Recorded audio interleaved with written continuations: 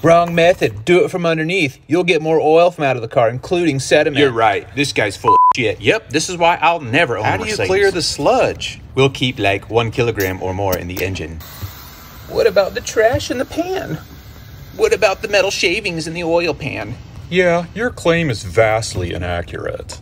That doesn't get the oil that's on the bottom of the pan. I don't believe you could suck all the old oil out. That will damage the valve cover gaskets, PCV, oil pan gaskets for sure.